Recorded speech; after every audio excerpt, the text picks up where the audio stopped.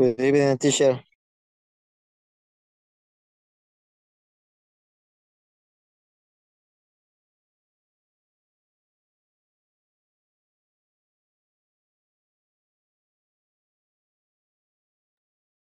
Good evening, George. ¿Cómo estamos? Bienvenido. Good evening, ¿qué tal? Thank you. Aquí, mira, viendo que se acaba de quitar el agua. Estaba lloviendo. En todos lados, es que yo vengo de San Salvador ahorita, es por toda la calle, es fuertísimo. De verdad, de la herradura vas llegando. Sí, gracias a Dios, aquí voy llegando ahorita a mi casa. Casi llego, pues. ¡Ey, qué chivo! Entonces, ¿dónde viste donde yo vivo? ¿Perdón? ¡Qué chivo! ¿Anduviste donde yo vivo? Sí, Ujú. el hijo está fuerte.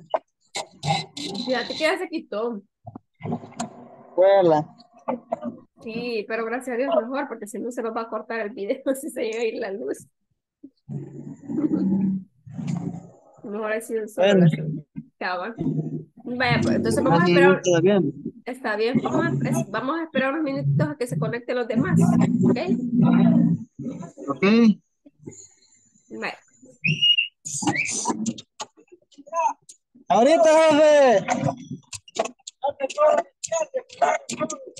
No sé cuál es la izquierda.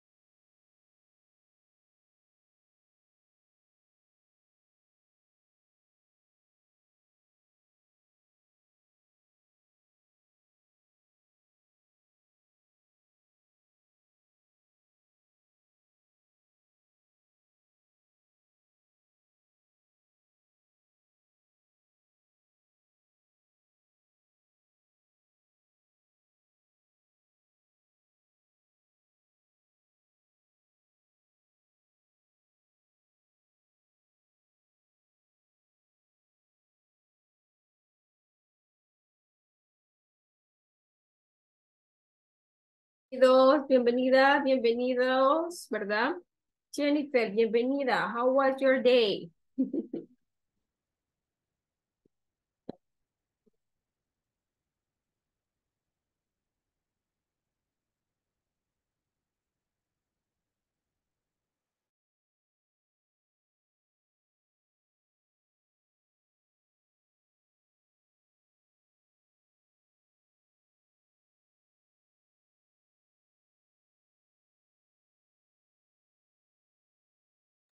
Okay, guys, it's 1 minute past 8, so we have to wait. The other ones can connect. Maybe it's raining right now in the place where they live, right? And they have some problems with the connection because it's a little bit late. They didn't connect it yet. This is something that is not normal, right? It is not common. So we are going to wait 5 minutes more and then we are going to start with the class, okay? Always. We can start to pass the list.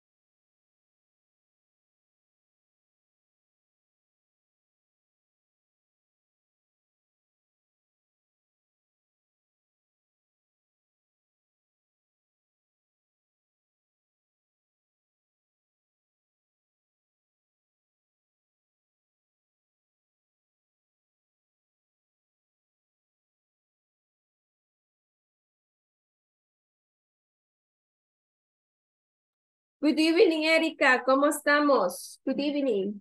Good evening, teacher. ¿Cómo le va, Erika? ¿Cómo está el clima en el lugar donde vive? How was the weather? It's How is the weather? raining. It's Está raining right lloviendo. now. Here was raining some minutes ago, but already stopped, okay? But we hope we can give the class without any problems later, right? Okay, thank you so much for sharing me how's the weather today, okay? Pablito, how are you? Welcome to these sessions. How is the weather right now in the place where you live? Tell me something. Pablito?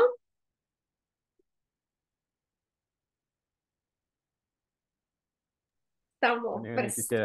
Good evening, present teacher, right? How is the weather there, right? ¿Cómo está el clima ahí, Pablito? It's raining, teacher. It's raining also. Okay, I guess it's only in the old country, so in the whole country that is raining right now. Because I had read some messages in the groups of the teachers and they say that it's raining everywhere, right? We hope that the video goes normally, right? We cannot stop, okay? Because it's raining. Here it's already stopped the raining. Some minutes ago, it was raining also, right? Edwin, bienvenido, welcome. Hi, teacher. Good evening. Hi, Edwin. How is the weather there? Yes. Excuse me, Ah. perdón. How is the weather there? ¿Cómo está el clima ahí? Ahorita está lloviendo un poco fuerte. It's raining also, right? Sí, Okay. está algo eléctrica también, sí. Sí, acá cae un rayo bien raro, hasta miedo. Hello, teacher. Se oyó bien fuerte. Hello, Brandon. How are you? I'm fine. Oh, Voy a estar un ratito de porque voy manejando y está algo okay. fuerte el tráfico y la lluvia. Okay, perfect. No problem. Just let me know when you arrive your home, please. Okay. See, there are some problems with the traffic also because the cars are stopped, right? Están detenidos los carros también, ¿verdad? Por el tráfico, se entiende, no hay problema. Cuando usted tenga una situación así, por favor, no dude en decirme, ¿verdad? Y yo lo voy a entender, pues son cuestiones que salen de nuestras manos, ¿verdad? Y son cuestiones que usted, pues, corre peligro y si va conectado y va pendiente de la cámara y va sobre el camino mojado más que todo, ¿verdad? Entonces, no, ahí sí no, miren, ahí sí estoy de acuerdo, usted no se conecta. Hasta que llegue a su casita, póngase cómodo y se conecte, ¿ok? Perfect. So, guys, let me tell you that today we have a new topic. Today we are going to see what's the difference of how to use so and such, okay? But first of all, I would like to make a review. Yesterday we were talking about what? ¿Acerca de qué estuvimos hablando ayer? Ajá. Who remember that? It was difficult. It was easy. What do you think? What do you remember?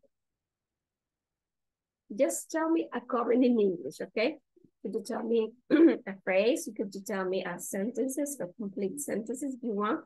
But try to speak, okay? Because it is important that you develop your fluency. And remember, the most you practice, the most you learn, okay? So what do you remember about the yesterday class?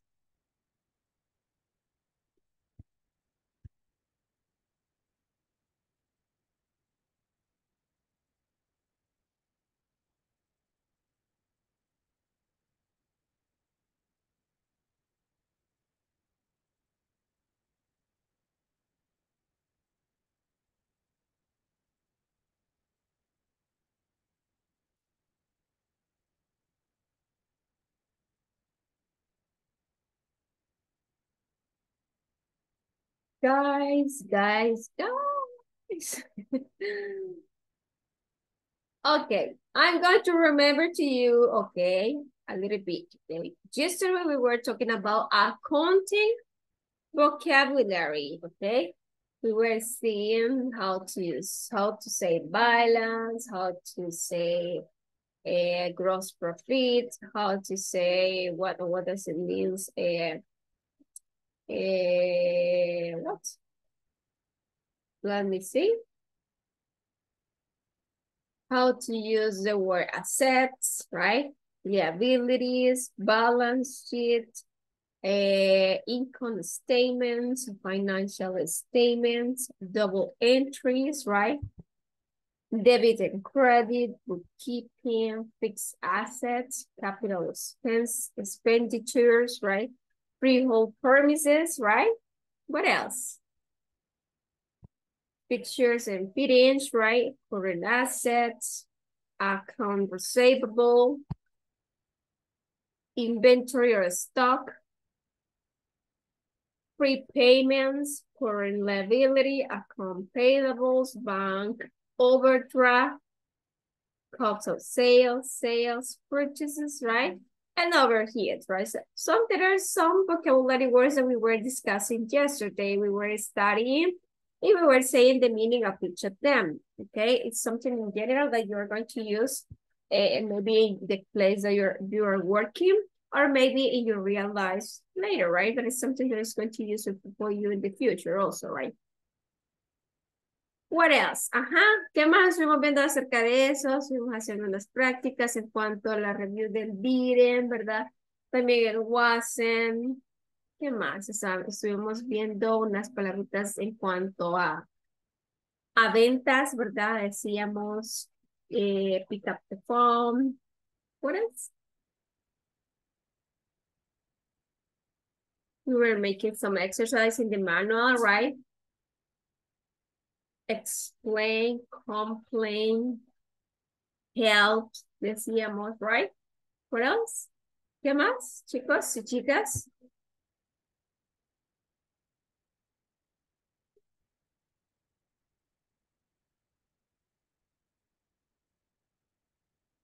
Understand, Ajá.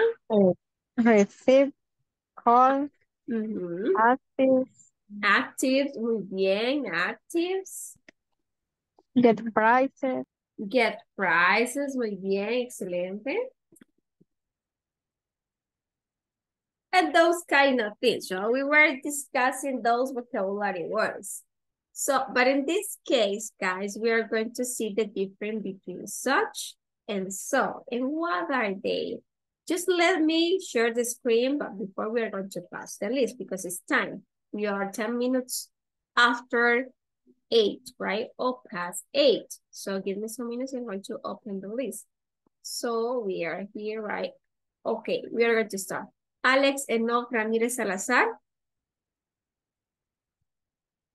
Ana Lisette Pérez Colindres.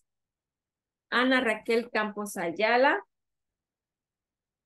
Brandon Alexis Velázquez Ayala. Cristina Beatriz Rivera de Caravantes. Daniel Ernesto Ábrego Brizuela. Erika Lisette Ayala Ramos. Fabiola Giselle Present, Molina. teacher. Ok, Erika. Fabiola Giselle Molina Saavedra. Francisco Ernesto González Boquín. Ictalina Castro. Jennifer Guadalupe Rivas Rosales. Present, teacher. Ok, Jennifer, thank you so much. George Alberto Laínez Díaz.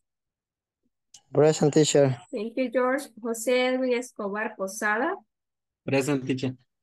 Thank you, Edwin. Karen Arely Torres García. Luis Eduardo Reyes. Nancy Carolina Saldaña Membreño. Nelson Arnoldo Arrevillaga Quintanilla. Oscar Daniel Castillo Ramos. Pablo Adalberto Juárez. Present teacher. Thank you. Salvador Wilfredo Cerón Palacios. Y finally, we have Teresa de Jesús Ramos Santos. Okay. So let me share the screen. Okay, so yes, I already write your assistant, right? Don't worry.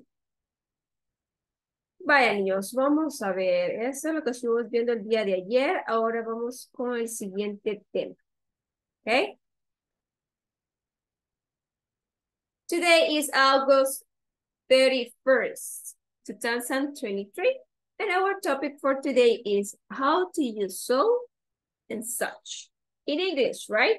So we have our vocabulary words. I remember that yesterday we were talking about a little bit about adjectives, right? In the manual, I guess it's appeared that question, right? So for this, in this case, we have this vocabulary word that is beautiful, handsome, pretty, intelligent, serious, smart, patient, talkative, happy, disappointed, punctual, honest, many, few, much, and little, okay? But first of all, I would like to know if you don't know any words or some words that you have here.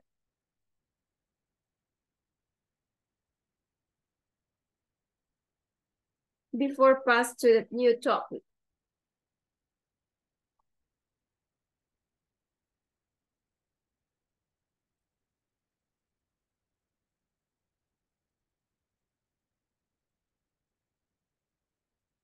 Guys. Okay, thank you so much, Carlito, for sharing the vocabulary words. So you don't have any questions about the vocabulary words that we have here, guys?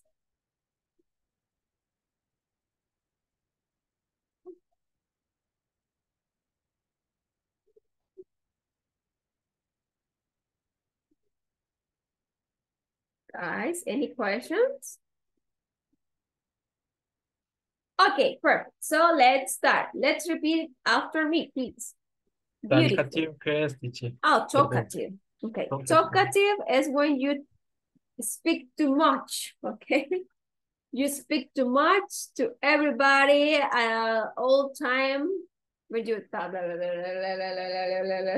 Yeah, that is hablantín, como dicen. Que le gusta hablar mucho, talkative. You're a talkative person, right? En salvadoreño diríamos bien perico. Vos sos perico, has comido perico. He comido payasito. También. Entonces, eso significa talkative. Another question, guys, about the vocabulary words.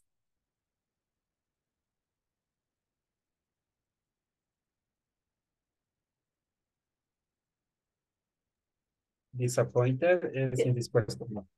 Ajá, disappointed es como decepcionado, ¿verdad? Como que fue un fracaso algo. Cuando te referís que estás hablando, por ejemplo, si hablas de una película, it was a disappointing, such a disappointing, right? Movie, right? Como decir, fue una película tan desagradable, tan decepcionante, ¿verdad? Que no me gustó. Entonces a eso se refiere. Disappointed. Ok. Another word.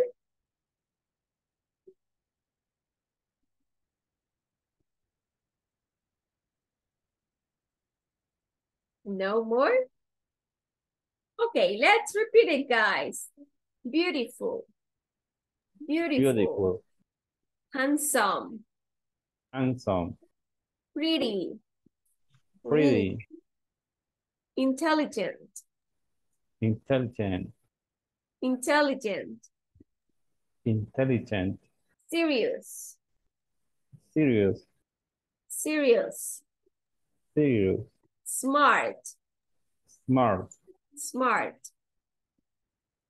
Patient. Patient. Patient. Patient. Talkative. Talkative. Talkative. Talkative. Happy. Happy. Happy. Happy. Disappointed. Disappointed. Disappointed. Disappointed. Punctual. Punctual. Puntual. Punctual. Punctual. Puntual. Honest. Honest. Honest. Honest. Honest. Many. Many. Few. Few. Much. Much. A little, right? Little. Little. Okay, perfect. So, any questions so far, guys? One more time, I'm going to ask you. No? Okay, perfect. So let's start with the explanations. As I told you before, we have how to use so and such in English. And what are they? They are intensifiers. And what does it mean, intensifiers?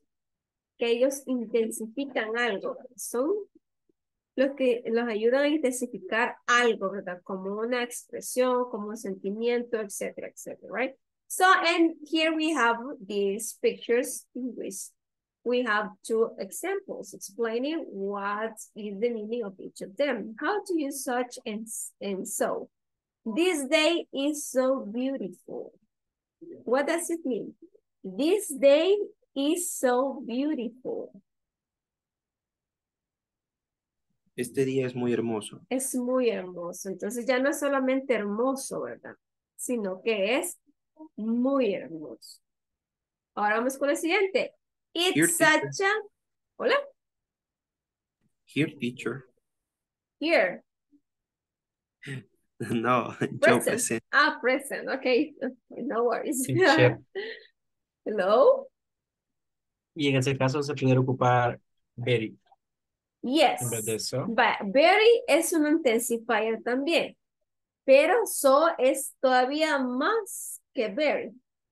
Esa es la diferencia. Más mejor. Sí, es todavía más intenso. Por eso dicen que son intensifiers, right? Que intensifican la expresión o el sentimiento de lo que usted está hablando. Lo que usted está hablando. Por ejemplo, tenemos this day is so beautiful. Muy bonito, ¿verdad? Creo que me voy a salir de esta clase, teacher. ¿Por qué? Porque a mí me dijeron que soy demasiado intenso. So intenso. Hasta me asustaste, no veo. Creo que me salí. Ay, no. Vaya. Sigamos. ¿Qué? So intense. Or very intense, right? In this case, we have, it's such a beautiful day. It's such a beautiful day. Chica, qué bonito día. Tremendo día. Es como decir algo que te ilumina y que vos estás impresionada de decir, pucha, qué día. Pero también se ocupa para expresar, como decir, algo que te desagradó mucho. Por ejemplo, what a noisy person, right? Or what such a noisy person, right? Qué persona más ruidosa, ¿verdad? También. Entonces, para intensificar los feelings, right? Que en este caso son los sentimientos o las expresiones. But in this case, it's positive, right? This day is so beautiful. It's such a beautiful day, right? Ahora vamos con la siguiente, niños. Vamos. This is so and such, or most often used as intensifiers, as I told you before. So is stronger than very. That is what I said before. Dice que so es más fuerte que el very, ¿ok? Porque tú puedes decir very happy, very tired, very friendly, right? Pero también puedes decir so happy. I'm so happy, guys, because esto me pasó y me pagaron, me dieron un incentivo, me dieron la promotion, pero entonces usted está súper feliz. Entonces usted viene y dice so happy, ¿ok? Because I have got the promotion that I wanted, ¿ok? He obtenido el ascenso que yo quería. Entonces es más fuerte todavía que very, ¿ok? So is used to intensify adjectives and adverbs, which means to a great extent or degree, right? Or to an indicate extent or degree. ¿Qué quiere decir? Que es utilizado para intensificar adjetivos y adverbios. También significa, ¿verdad? Una extensión, ¿verdad? Como algo que más todavía, que es lo que está diciendo en otras palabras, ¿verdad? O una baja, ¿verdad? De la emoción que usted tiene, ¿verdad? Como les dije, puede ser negativo, puede ser positivo, ¿verdad? You are so intenso, sos muy intenso, sos muy activo, ¿verdad? Entonces sos muy paciente, ¿verdad? También se puede decir. Es positivo y es negativo, right? So in this case, it's that. And here we have some examples, guys. We have, she's so honest. This is positive or negative? She is so honest. Ella es muy honesta, ¿verdad? Entonces se intensifica la cuestión, ¿verdad? Del adjetivo. Y ese es un adjetivo calificativo. Such is used to identify nouns and noun phrases. Intensify nouns and noun phrases. It means of such a great extent or degree, or of the character of type indicated. For example, we have, she is such as an honest person, okay? Such as honest person, okay? Vaya, acá tenemos, ella es, ¿qué? Una persona tan honesta, ¿verdad? Para identificar noun phrases. ¿Y cuál es la noun phrases? Esa es la noun phrases. Porque person es el nombre y esto es parte de la frase, ¿verdad? Una persona honesta, right? In this case. An honest person. Okay? Another example. Those are such a good chocolates. Aquellos son unos chocolates tan ricos, ¿verdad? O tan buenos, como dicen. Entonces, esta es la noun phrase. ¿Ok? Esta acá. ¿Por qué? Porque chocolates es the noun and this adjective forms the phrase with the noun chocolates. ¿Ok? ¿Es clear? Guys? Questions so far? ¿Preguntitas hasta aquí, chicos?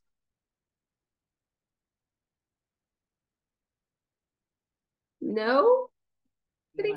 No, teacher. Okay, perfect. Let's continue. So is used to, right? With the quantifiers many, much, few, and little. Dice que so es usado también con los quantifiers. ¿Y cuáles son los quantifiers que hemos aprendido, chicos? Many, much, few, and little, right? And here we have an example. There are so many people at this event. Hay muchas personas en este evento. Demasiadas, muchísimas, ¿verdad? En este caso.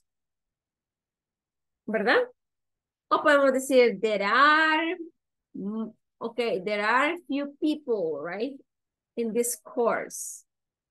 Hay poquitas personas o so few people, right? So few people, muy poquitas personas en este curso, ¿verdad?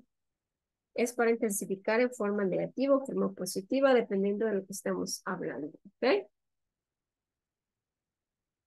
Entonces, ¿verdad? Así también lo tenemos con much. We have so much, ¿qué?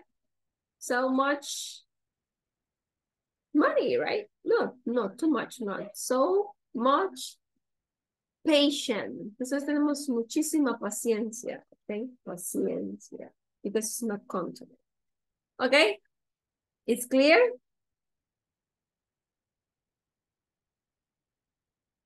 O como cuando decimos, thank you so much. Muchísimas gracias, ¿verdad? Nosotros podemos decir thanks o thank I'm you, very ¿verdad? tired.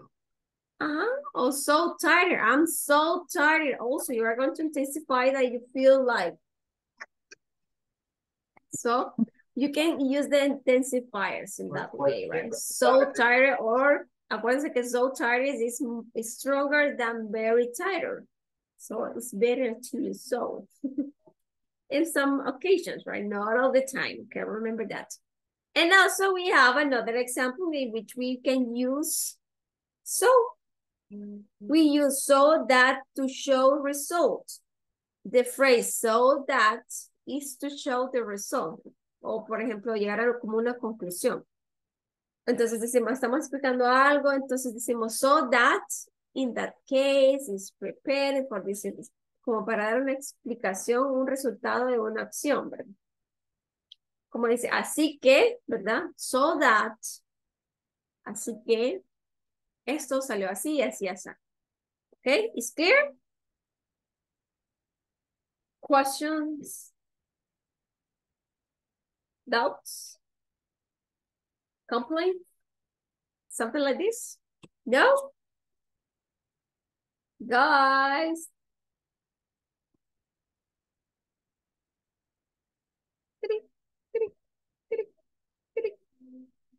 Vaya, sigamos entonces. Another example is, I'm so hungry that I could eat a horse.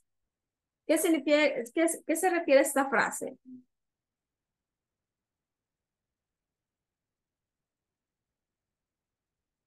Si yo les digo, I'm so hungry that I could eat a horse. I'm so hungry that I could eat a horse. It's an idiom. Ajá, es an idiom. No, I know. I don't know. No, I don't hear. I don't hear. You didn't hear it before. Nunca lo escuchó anteriormente. Vaya, No. dice, es como dice, estoy tan hambrienta que me comería un caballo. Pero yo sí puedo comprenderlo, pero no significa algo más en inglés ese idioma. No. Tal cual así como es. Yes, that is. Ok, pues sí. Ok, recuerda que, vaya, es como que usted no se come un caballo, ¿verdad? Pero quiere decir que usted está demasiado hambriento que quiere mucha comida y se puede comer mucha comida y lo representa como a horse, right? No es algo literal que será. Yes, ajá. That is. Eso es una idea. Ajá, Es que yo había escuchado uno que es see eye to eye on, que es como estar de acuerdo con alguien, ajá. pero ese es como que tiene otro significado, por eso es que me confundí porque no sabía si realmente se refería a lo que trataba de decir Ajá, o así, ¿verdad? Como algo, algo como, diferente. Ajá, ajá, algo diferente, pero sí, sí, ya, pues. ajá, que como acuérdense que el inglés es siente bonito, ¿verdad? Tiene algunas cosas que varían, ¿verdad? Y muchas cosas no significan tal y como las traducen, sino que quiere decir otra con la compañía de otras palabras. Entonces eso pues a medida vamos avanzando lo vamos comprendiendo y lo vamos aprendiendo, porque hay algunas cosas que deben ser aprendidas, ¿verdad? Por ejemplo, los idioms, usted los tiene que aprender porque al traducirlos significan otra cosa. No tienen nada que ver con lo que significa. Entonces, por eso son idioms. Entonces, por eso que hay de aprendérselos mediante pasa el tiempo, right? Ok, thank you so much. Vaya, preguntitas en cómo vamos a utilizar el such, cómo vamos a ocupar el so. ¿O qué son such y so? ¿Preguntitas? ¿O los vamos a diferencia de los dos? I have a question. Ajá. ¿Podría usted brindarnos como un resumen, digamos, esencial de la diferencia entre uno y el otro, por favor? Sí, ahorita, a eso vamos. Look at this. Here we have summarized what is the difference between so and such. What's the difference? Okay, so we are going to find it before an adjective that do not have a noun after them and then and before adverbs, right? El so lo vamos a ocupar. Lo vamos a ocupar antes de los adjetivos, ¿verdad? Pero ese adjetivo, después del adjetivo, no hay ningún nombre, sino que hay, y lo vamos a encontrar también antes de un adverbio. ¿Ok? También lo vamos a encontrar antes de many, much, little, and few. ¿Ok? Por ejemplo, tenemos, the movie was so disappointing that I wouldn't recommend it to anyone. La película fue tan disgustante, tan decepcionante que yo no podría recomendarla o no pude recomendarla a nadie, ¿verdad? ¿Ok? Ahora vamos con such. Such está siempre antes de un adjetivo, pero con un nombre después. Está antes de un plural o de un nombre plural y antes de un uncountable nouns también puede ser. Por ejemplo, with a lot of también, ¿verdad? Y tenemos casi el mismo ejemplo. Por ejemplo, decimos, the movie was such a disappointment, I wouldn't recommend it to anyone. ¿Ok? Dice que está antes del adjetivo. Ahora vamos a decir, la película fue tan disgustante que yo no puedo recomendarla a nadie. ¿Ok? ¿Es clear? Va, aquí tenemos disappointing. Disappointing. ¿Ok? Y aquí we have disappointment. What's the difference between disappointing y disappointment? ¿Alguien sabe la diferencia, chicos? A ver qué me Una dice. mencionó que es decepcionante y la otra disgustante. Vaya. Es casi lo mismo, le voy a decir, permítame. Solo le pongo. Ya les digo. Eso me salió. Y ahorita se los mando. Permítame.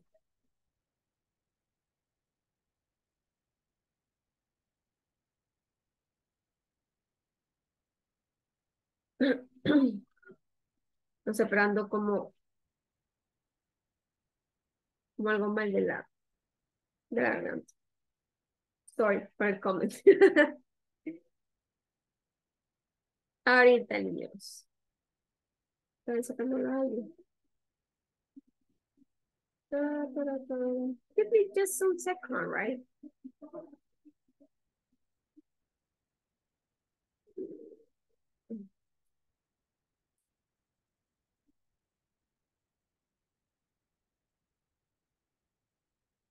Mm. Ahí está, bye. Decimos disappointed. Hello, Ita, ¿cómo está? Teacher, I'm sorry, no connecting. You were not be able to connect it before. Yes, I dinner client. You were attending some clients. Yes. Okay. No worries for that. Yes, client. Vaya, here we are, guys. Esa es una práctica, teacher. No, this is the new topic about so and such, okay? Vaya. Okay. Chicos, bueno, la primera, niños, es lo siguiente. Disappointed, decepcionante, decíamos, bueno, la película fue tan decepcionante que yo no podría recomendarla a nadie. La película fue una decepción total, ¿verdad? Que yo no podría recomendarla. For example. Por ejemplo, acá está trabajando como qué, como un adjetivo y acá está trabajando también como déjame ver, un nombre no contable. ¿Ok? La película fue tan decepcionante que no pude recomendarla. Acá la película fue tan decepcionante, una decepción como decepción total, ¿verdad? Que yo no pude recomendarla. Como decepción y como decepcionante. Adjetivo y como nombre no contable. That's the difference. Is clear what I'm trying to say?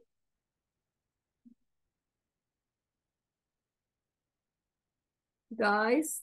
Acuérdense que algunos adjetivos depende del contexto que usted esté hablando, así funcionan como nombre o como adjetivo. But in this case, is functioned as a noun, an uncountable noun in this case. Decepcionante, ¿ok? Una decepción y acá decepcionante. Decepcionante es un adjetivo, decepción es un nombre, no contable, ¿ok? ¿Es clear?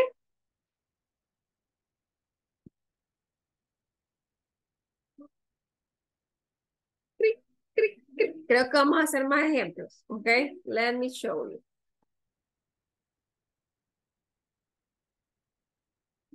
Voy a bajar esto acá. Okay. Okay. If I say, I'm so happy, okay? Teacher, ¿cómo se dice, por ejemplo, decepcionante? Decepcionante, disappointing. Disappointing. Yes, disappointing. Disappointing. That would recommended. Is That I to- wouldn't recommend. Y lo último, ¿cómo se dice? To and Which one? This one? John. No. No, which one? To, por ejemplo, recommended. To anyone. Yeah, I can Anyone. recommend it Anyone. to anyone. Okay, anyone. Thank you so To much. anyone. To Vaya. anyone. Thank you so much. Vaya, entonces aquí tenemos cómo funciona. Decepcionante, decepción total. Okay, decepción. The movie was such a disappointment. Fue tan una decepción total, ¿verdad? O fue qué decepción, ¿verdad? Que yo no puedo recomendarla a nadie. ¿Okay? ¿Es clear? Bueno, ahora vamos con los ejemplos para tratar de entender un poquito más la cuestión, porque yo sé que es un poquito complicado, ¿verdad? En cuanto a la diferencia cuando lo vamos a utilizar como nombre y cuando lo vamos a utilizar como adjetivo. ¿Ok? Por ejemplo, tenemos I'm so happy, ¿ok? I'm so happy. I'm so happy. Yo estoy muy feliz, right? Pero si yo digo I feel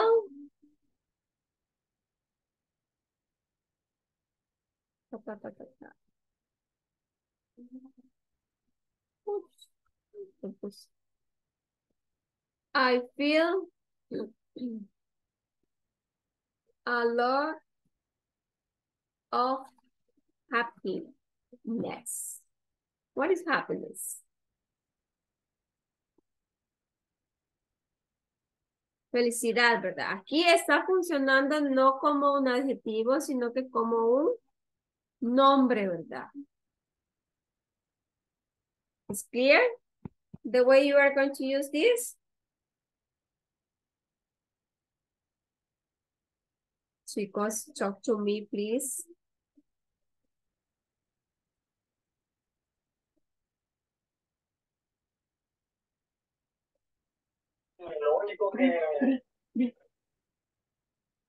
Ajá. Dígame, George. Creo que George estaba hablando. No, teacher, no fui yo. No puse. Ah, ok. Entonces, ¿quién fue el que estaba hablando, chicos? Comentarle, tengo apagada la cámara por los datos para que no se me vaya a cortar. Sí, está bien, George. Muchísimas gracias por notificarme. No hay ningún problema. Thank you so Thank much. you. Okay, you're welcome. Bueno, entonces yo le digo, I'm so happy, guys.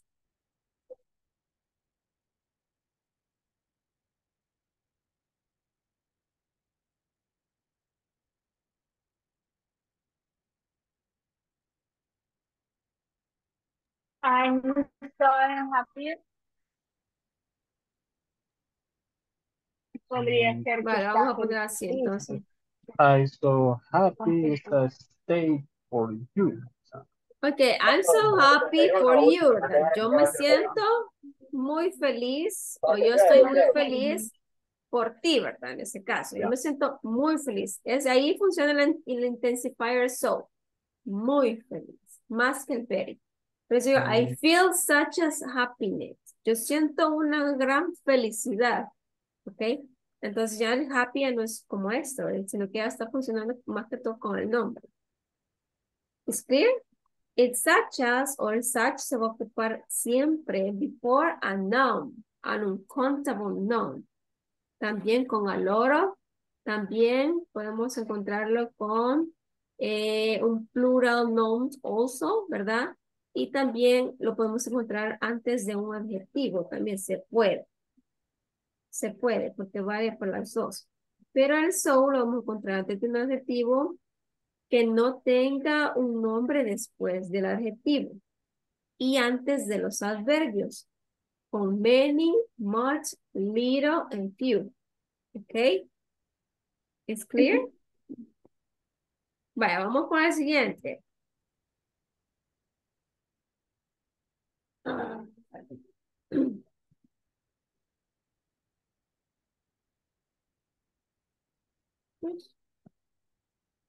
You are so beautiful.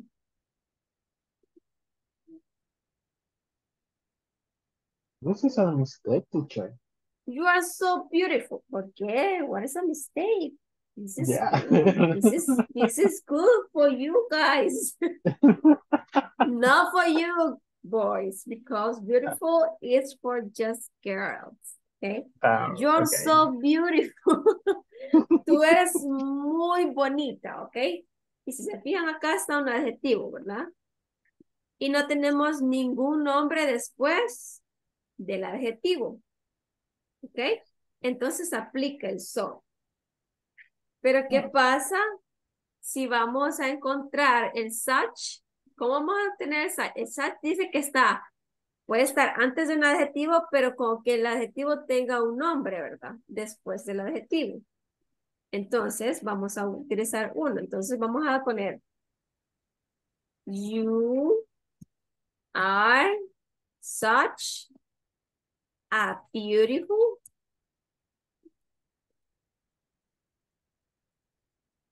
girl. Okay? Oh, yeah. You're so beautiful girl. Girl. And let me say with me, right? Hello? ¿Se entiende? Acá tenemos un adjetivo y tenemos un nombre después del adjetivo. Por eso le vamos a poner such. ¿Ok? Porque la regla nos dice que el such lo podemos ubicar cuando tenemos un adjetivo con un nombre después. Y acá tenemos un nombre que es girl y tenemos el adjetivo. Pero si solo tenemos un adjetivo, vamos a ocupar so. ¿Es clear? Yes or not? So, teacher. So. Ok, pero ahí vamos, Yes, pero ahí teacher. vamos, ahí vamos. Bueno, aquí cumplimos el punto número 1 de los dos. El so va después de un adjetivo, pero que no tenga un nombre después de él. El such va antes de un adjetivo pero cuando tiene un nombre después del adjetivo. Esa es la diferencia. Ahora bien, vamos con el número 2. El so lo podemos encontrar o lo podemos utilizar con many, much, and little, and few, que son los quantifiers, ¿verdad?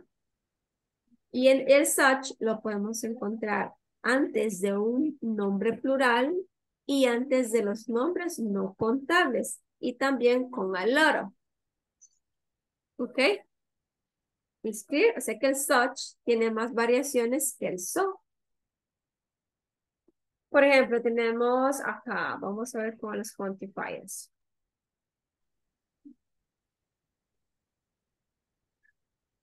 ¿Ok? You have so many what? Tú tienes muchísimos, ¿qué?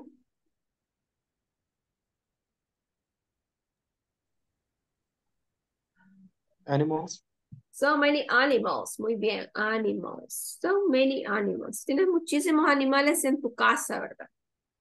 Puede ser. Ahora vamos con el siguiente, vámonos entonces con el such.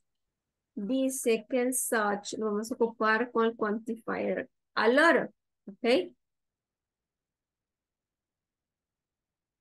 You have such a lot of animals. ¿Ok? Such a lot of animals. ¿Por qué ocupamos el a lot of con animals? Porque el a lot of es a todo dar. ¿Se acuerdan del quantifier que era a todo dar? Que funcionaba con nombres no contables, con nombres contables, ¿verdad? ¿Se acuerdan? Entonces se puede aplicar con el nombre animals, ¿verdad? ¿Cuál sería el otro que podemos ocupar? Uno que no sea no contable. You have such a lot of sugar, ¿verdad? Sugar. Tienes muchísima azúcar en tu café. In your coffee. It's clear? How you're going to use such as and so? It's clear, teacher. Ok, más o menos. More or less. Vale, ahora vamos a ir a una práctica entonces. Así lo vamos a entender. Este otro, pues el nombre es plural, such as beautiful flowers, ¿verdad? Puede ser también, porque sería un nombre plural. El such va antes de un nombre plural. También. O such as, ¿qué? Pretty flowers and those kind of things, right? Ok, vamos a la práctica. I'm going to stop to share these. And I'm going to try to make the practice, okay? Is easy, no worries, okay? Está fácil, no se preocupe. Así lo vamos a ir entendiendo, no se preocupe, poco a poco. La mandó, teacher. Ahorita la mando. Pero déjame abrir el WhatsApp que no lo he abierto. Se me olvidó de tocar.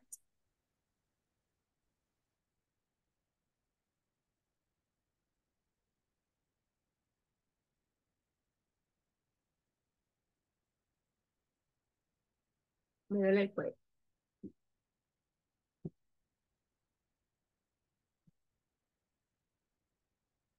No han oído el que dice it's a feeling, it's such feeling, something like this, right? Okay. But teacher sing. Yes, Are I you see, but I can't. It's not my ability. Okay, Oh. I'm going to share the link. Please open the link and I'm going to show you what you're going to find.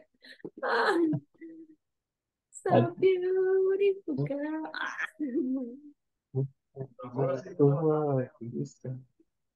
Okay. O puede decir, he is such a handsome boy, right? He's such a handsome boy. Such as because we have a noun, right? And also we have an adjective. That is why I told you such as handsome boy. Okay, so can you see this? ¿Pueden ver la práctica? Yes or not? Yes, teacher. Yes, teacher. Okay, perfect. So we are going to Yes, complete. teacher. Thank you so much. We are going to complete using so, such, and such, right? So it's going to be the same. So he's difficult to understand because he speak so, such, or such as. So, So, right? Okay, so quickly because we have just an adjective that is muy rápido, right?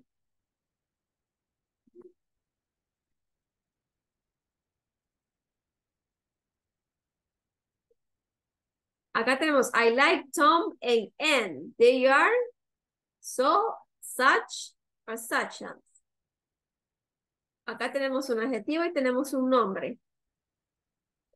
Such. Okay, such, right? Such. Such a nice people, right? Such nice people. Number 3, it was a great holiday. We had a such. good time. ¿Qué es time? Time es un nombre, ¿verdad? Y good es un So good time. adjetivo. Entonces, es such a good time. Such a, porque es singular, ¿verdad? Acá tenemos 2 personas, ¿verdad? Entonces, por ende es such. Pero acá tenemos solamente uno, es such a, que significa un tiempo tan bueno, ¿verdad? Y así sucesivamente vamos a ir haciendo. Fíjense primero si es solamente un adjetivo, el que está después, o si es un adjetivo y un nombre. Okay, remember the rules that we are going to apply to such and so.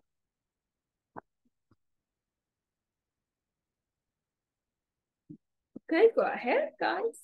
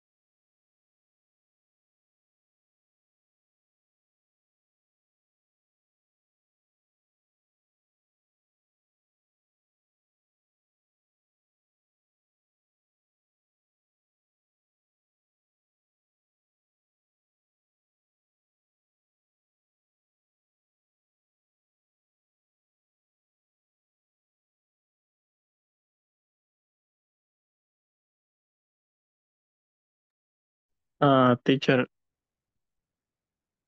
Dígame.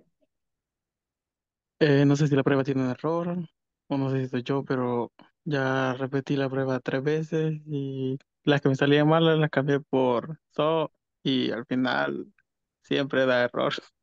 La número Santo 8. Dios. Vaya, Entonces, esta no salió igual que la vez pasada. sí.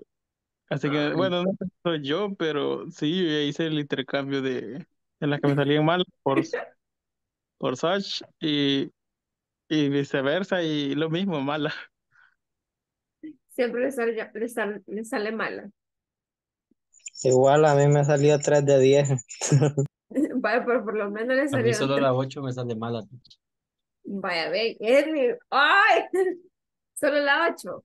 Sí, y yo la intercambié también y no. But it was a old house, okay, it was a such as old house that I it need a lot of repair. Espérame. Así lo puso, such a old house. Sí, así y sale malo también. Y le sale mala también. Pero las demás sí le salen bien. Sí, todas las demás salen bien. Solo la 8 no sale bien. Vaya, sí, hagámoslo entonces. Vamos a ver. The book was so good, right? So So, good that I couldn't put it down, right? It's like this, right? So, So, okay. Number 5. Perdón, también. so tired that I felt asleep in the armchair. Me siento que me estoy durmiendo en la silla, right? En el sillón. It was a boring film. Miren, acá tenemos un nombre. Entonces, quiere decir que es, y es Such. uno. Such a. Such a boring film that nobody could get to the end, right? It was lovely weather, such a lovely weather that we'd spend the whole day on the beach. Fue un clima tan lindo, encantador, ¿verdad? O perfecto que nosotros estuvimos todo el día en la playa. Y acá, it was a old house that it need a lot of repairs. It was such an old house. Una casa tan vieja, right? Y así lo pusieron y le salieron. Le salió mala esto de acá. la 8 siempre me sale mala. Sí, sí, siempre sale malo la 8. Y si le ponen such, también le salió mala. ¿Cuál? Los Sí, dos, ya lo repetí. Y el so también le salió mala. Sí, ya lo hice 4 veces, teacher. Está. sí, siempre sale malo. Vale, entonces ha de haber algo ahí. Bueno, lo vamos a dejar así. I got up so early that I had to take a nap after lunch. ¿Verdad? It's like this? Yes. Okay. So speak English. So or such. So, So So, well, right? That you would think she is a native speaker, right? The music was so low, right? so, You could hear from miles away. So, right? Is so? Yes or not? mm, no. such No, as. such. Such low that. Bueno. Such low that you could hear it from miles away. It No, no, teacher, was, the number 11. Y ajá, so. So, hizo, ¿verdad? sí, Vaya a ver, es que acá no hay ningún nombre después del adjetivo. Entonces, por eso dije such. sí, the Bueno, number 12 es such. ok. It was a horrible weather. Weather es el nombre y horrible es el adjetivo, por ende such. Such. Y acá tenemos solamente un singular, que es weather. Entonces, such a horrible weather, right? 13. I had. Tenemos el adjetivo y tenemos el nombre, ¿verdad? Breakfast, que es un desayuno. Entonces, quiere decir que es such a. Teacher, Dime. la número 12 me salió mal así con Sacha. Ah, Solo es such. Such a horrible. ¿Y acá? Acá, niños. ¿Es clear? Ahí sí Es es such. such a... Ajá. Pero bueno, vamos a ver entonces, ¿por qué es así? I have many things, right? Many things to do that I don't know where to begin. I have so many things, right? So many things. Cosas y el quantifier, right? Entonces quiere decir que es so, porque many va con so. Solamente a lot of va con such. And is a such a nice person, right? Final mistake. It's like this, right? Yes, Guys. teacher. Yes. Okay, perfect. Vaya, vamos a ver. Hoy no salen malas todas también. Y sacó uno. Va, aquí tenemos such old house. Mire, acá salió mal. La 7 es such. Just such. Vaya, pero Yes. acá la 8 siempre sale así, ¿verdad? Sí, es así. Bueno, no, entonces ha de haber algún error de la, de la plataforma como lo escribieron, imagino, porque si lo pusieron de las 3 formas ya y no sale bien, entonces tiene que haber algo ahí malo. Bueno, eso sí aquí, ¿verdad? Such lovely weather, right? Bueno, such lovely weather, but the rule says that if it is singular, you are going to use a, right? After the such, but we are going to take it off. ¿Cuánto te salió de nota? Dice. Bueno, ok, entonces le salió 9 of 10, 9 de 10, chicos. So, it's clear? Pero por ahí vamos, ¿verdad? Ya más o menos vamos entendiendo cómo vamos a utilizar el such y el so. Say yes, guys, please. Yes, teacher. Yes. Paula se me da risa. Teacher, so. Ay, pero ahí vamos, ahí vamos. Vaya, entonces vamos a practicar. Ah, la. Pero conecten la cámara, niños. Yo así siento como que estoy hablando yo sola. Dice, vamos a ver, Edwin. Such, boring, such. To speak English so well. Yes. No, eso no sé. 9 of 10. Also, Edwin. Okay, perfect. I don't know who is. Okay, Alex Ramirez. Okay. Okay, perfect. Vamos a ver, ¿quién más? 7 of 10. Okay, perfect. Jennifer, vamos a ver 7 of 10 also, right? Vaya, la pista es que si usted solamente tiene un adjetivo y no tiene un nombre después, entonces usted le va a poner so. Pero si usted tiene un adjetivo y tiene un nombre después del adjetivo, usted me le va a poner such or sucha, depende. Si es singular, le va a poner sucha, y si es plural, le va a poner such, nada más. Okay, it's clear? That's the clue. Okay, the clues. Las pistas. Okay, perfect.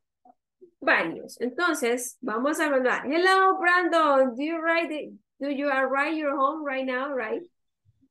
Or Yes, did you teacher. arrive? Okay, perfect.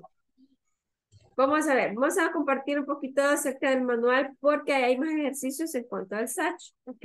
Ahorita solamente les traje ese porque hay otros, chicos, pero es un poquito más difícil y no sé si lo que van a hacer el ejercicio. Entonces, ustedes me dicen.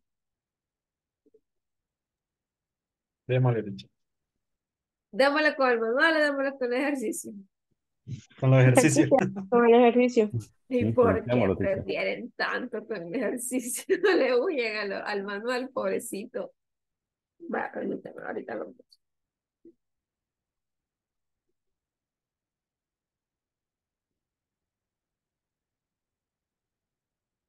Ta.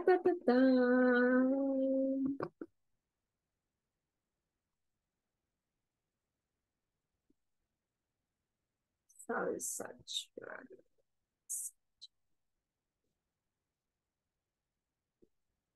Vale, vamos, ahorita se los comparto.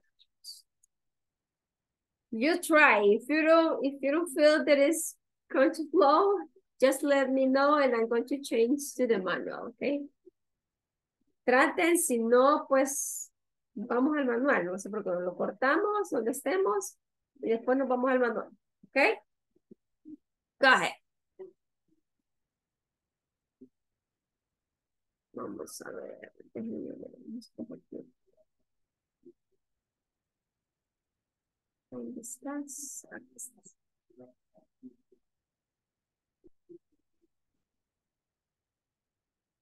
Vale, miren, tenemos este, es un poquito más larguito, miren. Tenemos 1, 2, 3, 4 parts. En la parte número 1 tenemos so versus such. You already know what you are going to do, right? Remember that when you have a name after the adjective, you are going to use such. When you are going to use so, is when you have just an adjective, right? At the end, right? Or after the intensifier, right? And also we have a, what? The second part. Never notice Henry leave. Y ellos se va a decir such or such, right? Recuerden que es plural o es singular, right?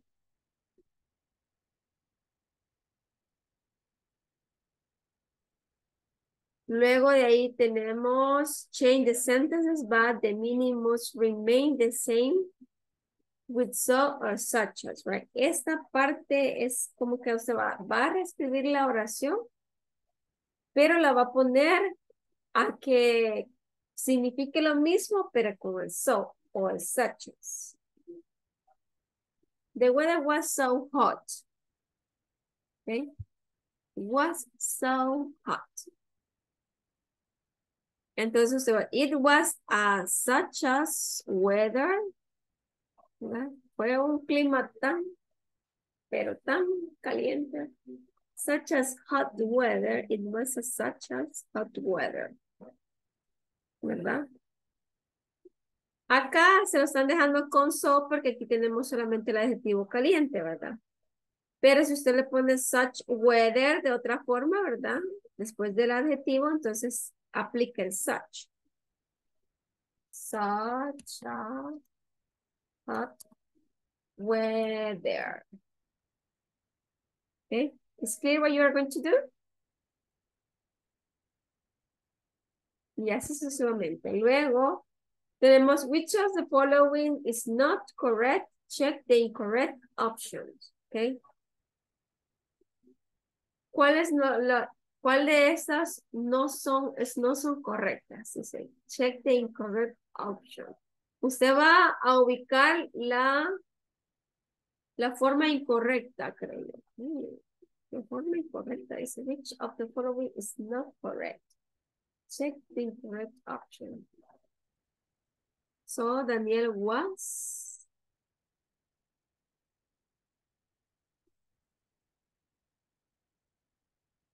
Such a clever boy, so clever. He was came top to the class. Bueno, vamos a hacerle así porque dice que hay que escoger la que no es correcta. So clever. No, esta entonces es. Such clever. Esta es. Porque acá la oración, ¿verdad? Termina con un adjetivo, ¿verdad? Pero el such no lo vamos a ocupar solo con el adjetivo, sino que con un adjetivo y un nombre. Entonces, por ende, es la mala. Y se va a escoger la que está mal de todos. Y así sucesivamente. Si tiene alguna preguntita en cuanto a esta, porque esta es algo confusa, ¿verdad? Me lo hace saber para volverles a explicar. ¿Ok? Vamos, niños. You can do it. Try it. Este es el tiempo.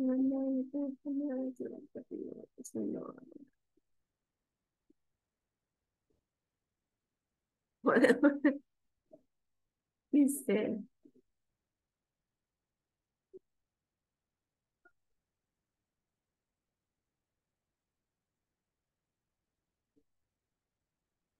okay, that works.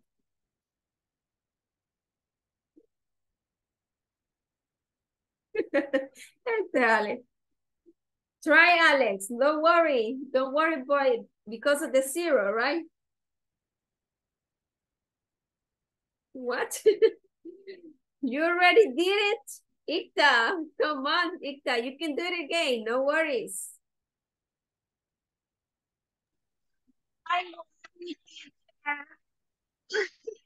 Solo sigamos las instrucciones que le da. Acuérdense cuando multiply el so, cuando la oración termina en un adjetivo, solo en el adjetivo.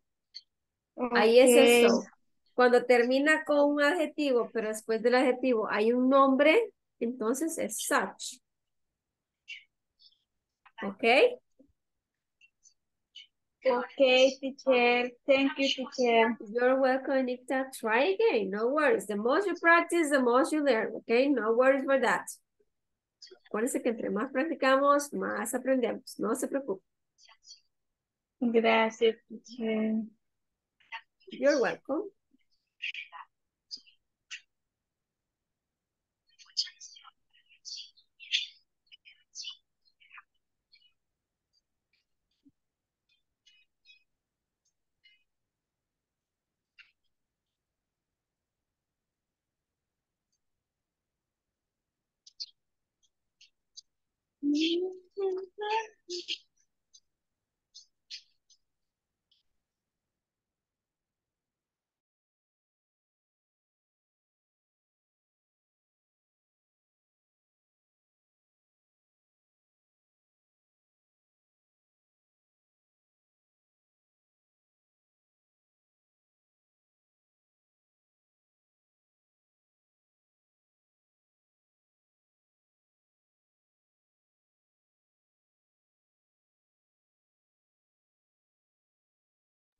Excellent, Salvador. 8 of 10. Congratulations.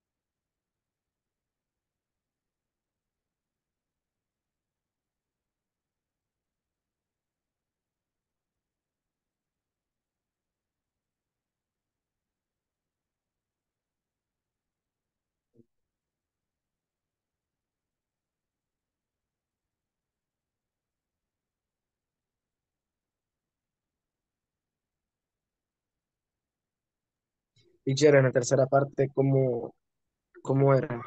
Vaya, acá chicos, usted va a hacer la oración, lo que dice aquí, pero lo va a convertir con el such. Dice, change the sentences, but the meaning must remain the same. Tiene que tener el mismo significado, pero poniéndola de otra forma. Por ejemplo, acá tenemos con so y aquí tenemos con such a hot weather. It was such a hot weather. Y fue un clima pero tan caliente, ¿verdad?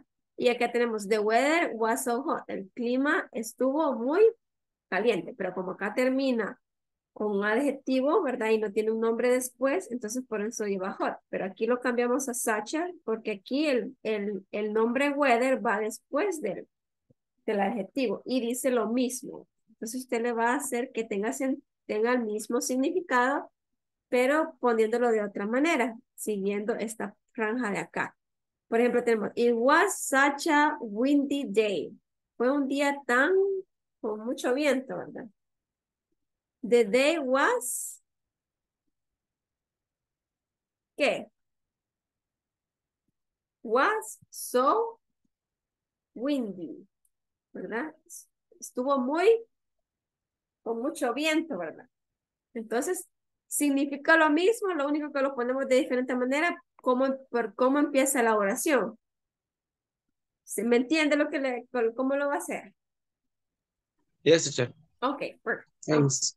You're welcome.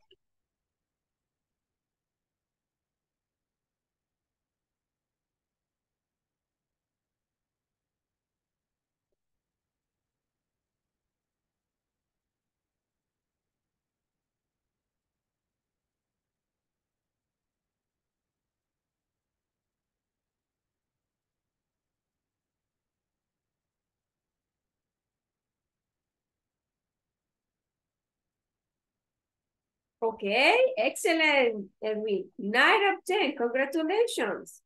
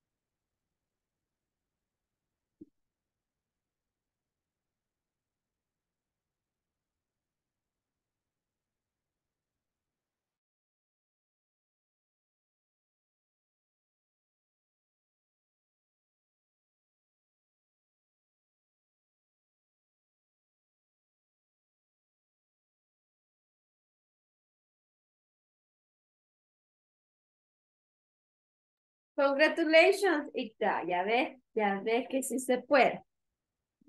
Pues ahí estamos. Perfect. Congratulations.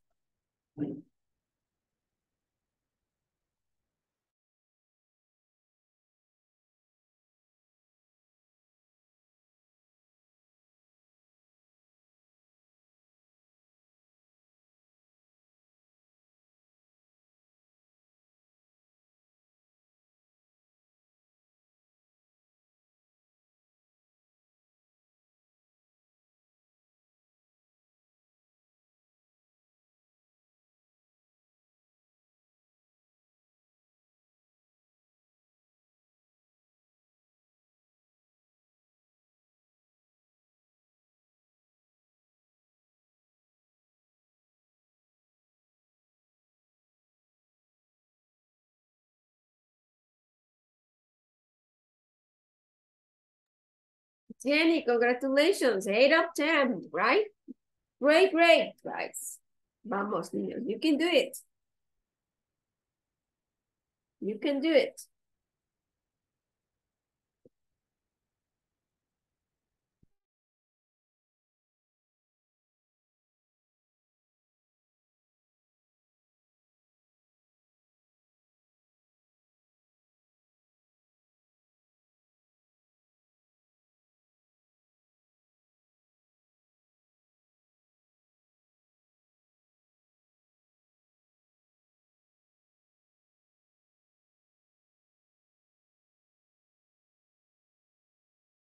Okay, we have the perfect grades. So, is Brandon. Brandon, congratulations. You got 10 of 10.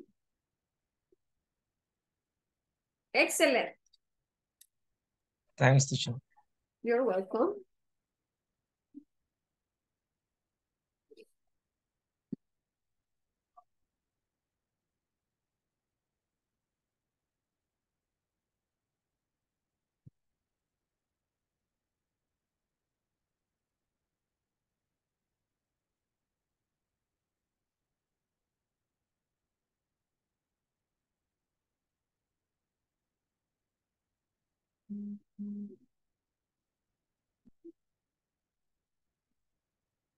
Okay, Alex. Great grades. 9 of 10. Okay, almost perfect. Congratulations.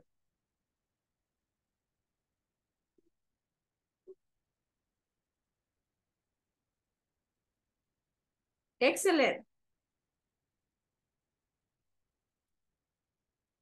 Vale, chicos. Ok. Check it, please. Vamos a ver. Acá nos dice que ocupamos so and such, ¿verdad? Entonces vamos a hacer caso, ¿ok? So quickly or such quickly. So, right? Because we just have an adjective. So in this case, it's very difficult to understand Guillermo because he speaks with Such. such, right? Such speed con rapidez, ¿verdad? Entonces, está funcionando no como verbo, no como adjetivo, ¿verdad? Sino como, ¿qué? Como un nombre, ¿verdad? Con tanta velocidad, ¿verdad? O muy rápido. I love my students. They are Such nice people. Okay, such nice people, right? Fernanda enjoyed her holidays. He had what? Such a good time. Number 5. The cafeteria is so or such. So expensive these days. Number 6. I got to go. I didn't realize it was so late, right? Muy tarde. This is another of time, right? Late. Or a phrase of time. Sebastian is very smart. He always wears nice clothes. Such nice clothes, because we have a noun and we have an adjective, right? David couldn't stand the film. It was so or such. So boring, because we have just an adjective. It was such or so. Such a good book that Fabian couldn't stop reading it. Number 10, Valeria was so or such. So tired that she went to bed straight away. Number 11, the food at the hotel was so or such. So awful, ¿verdad? So horrible, right? Disgustante, right? Amanda hasn't seen her old friends for such or so. Such a long time, right? Such a long time or so? Such, right? The weather was so or such. So nasty, right? That the school had to put off the dance, right? Yarisa couldn't believe the news. It was so or such. Such knocking, right? If I'm not mistaken. Guys? Crick, crick, crick, crick. Right. It's all, teacher. So The number shocking. 14. Okay, yes, we're right. We don't have any names after that, right? Okay, so shocking, como en shock. En shock. But Rachel has never heard a stupid love story before, such or so. such a stupid love story before, right? So then we are going to complete with such or such as, right? Here we are going to use such as, no such. I never noticed Henry leave such or such as. Such a long way from the city center, right? Number 2, they couldn't believe the news on TV. September 11 was such or such. Such a shock, right? Okay. Number 3, Amelia and Abigail are such or such as. Such nice people. Such nice people. They get on well with everybody, right? Number 4, Duhan always looks smart. He wears such or such as. Such elegant clothes, right? Arriba estoy escribiendo. Such. Is it a such as or such nice people? Such people, right? That's it. Yeah, such. Such elegant clothes. It was such or such as. Such as boring film that Daryl kept falling asleep while he was watching it. And we have part number 3. That is, you are going to change the sentences giving the same meaning, but you are going to adapt it to the rules that we were discussing before, when we're going to use such and when we're going to use so, okay? In this case, the weather was so hot. It was such a hot weather, right? Such a or such? Such, right? It was such a windy day. The day was so windy, right? Windy. The exercise was so difficult. It was a such a difficult exercise, right?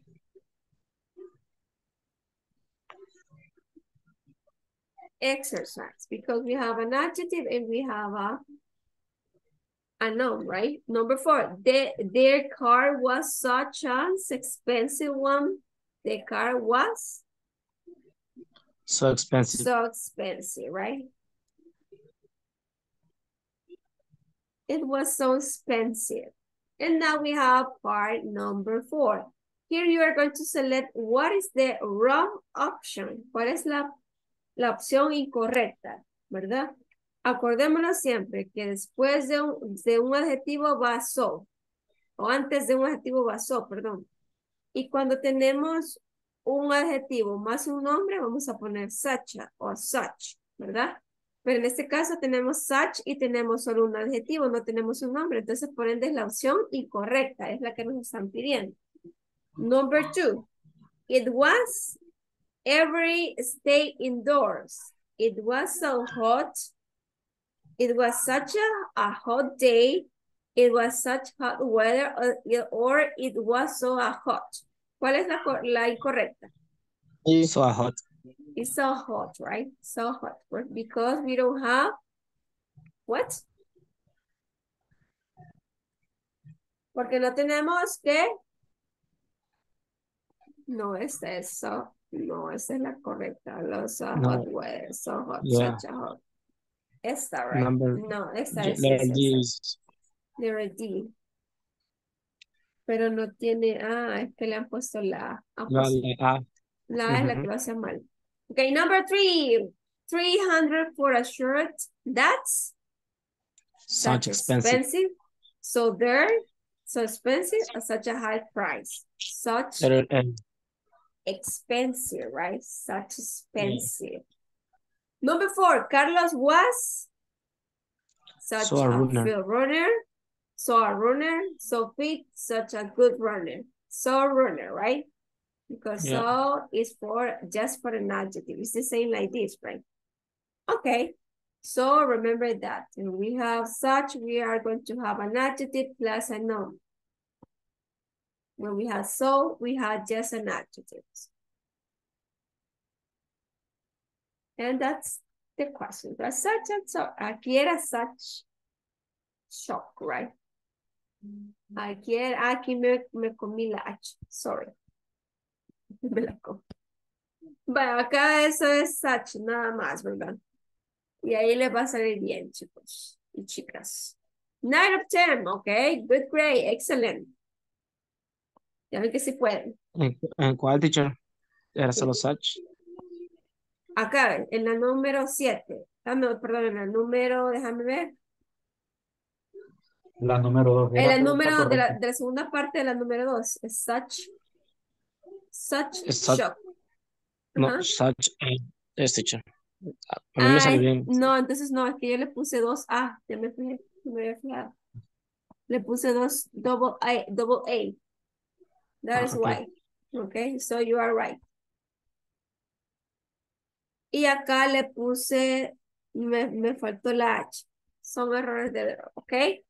So, all's great.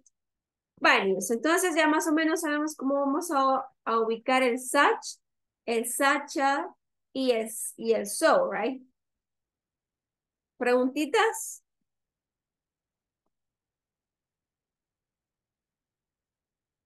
Questions? So far, guys? No questions so far, teacher. Okay, perfect. So let's continue with the manual. Please open the manual in page, just listening which page you are going to work with.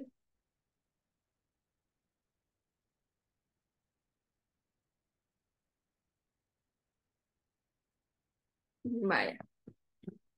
Déjenme abrir el manual, denme unos segunditos.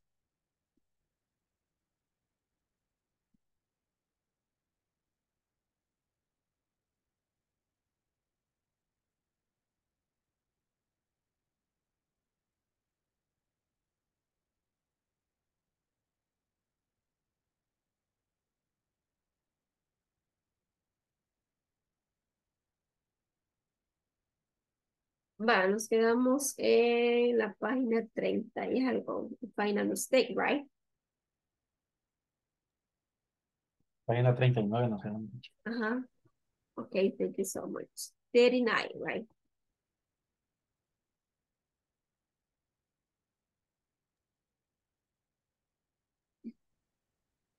Let's see, let's see. Yo aquí sí que no ando el manual, teacher. Hola. No me traje el manual, se me olvidó. Ando aquí en Honduras. Está fuera del país, ya. Sí. Pues así lo vamos a trabajar, no se preocupen.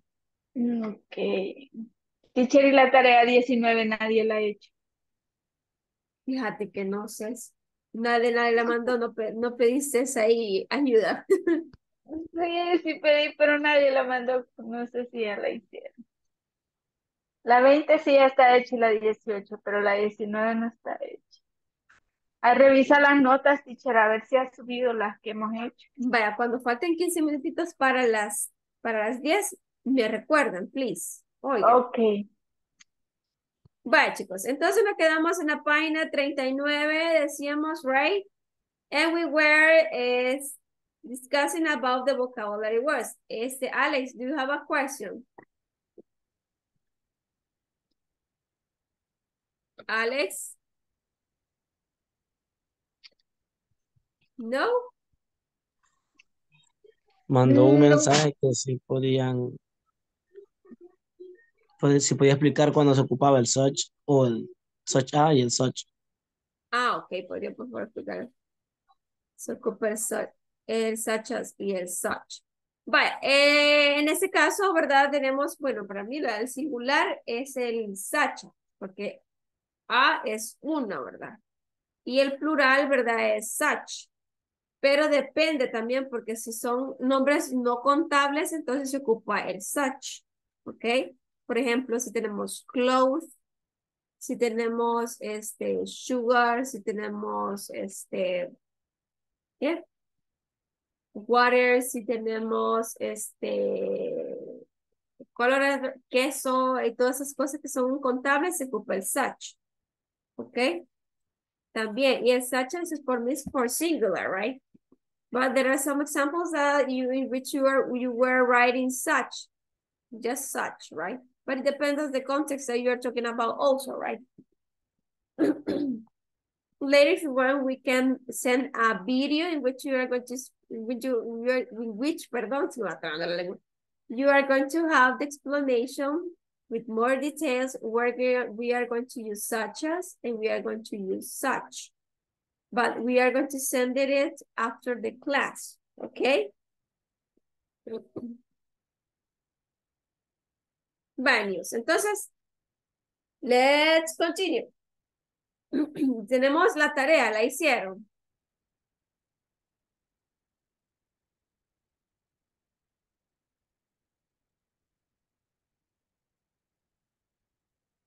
No?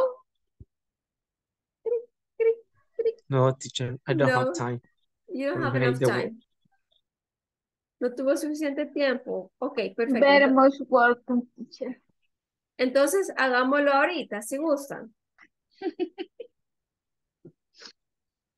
Sí, Perfect. porque tenemos que hacerlo, niños, si no, no vas a saber. Parece que Okay. este vocabulario ya más técnico, que es relacionado al trabajo, y te tiene que aprender. O por lo menos tener una noción de lo que significa cada uno de los términos, right?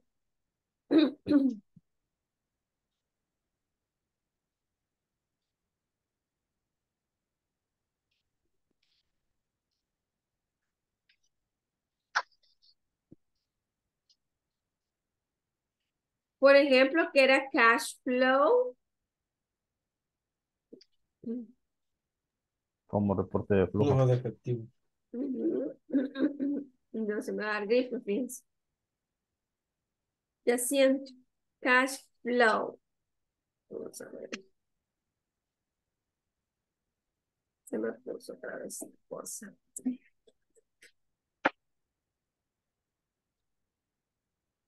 Flujo de fondos, ¿verdad? Entonces, ¿cuál es la mejor descripción de ese concepto? ¿Es el número 1, el número 2, o el número 3, o el número 4?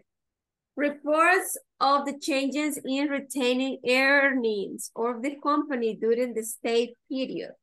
Number 2, reports a company assets, liabilities, and owners' quality at the given points in time.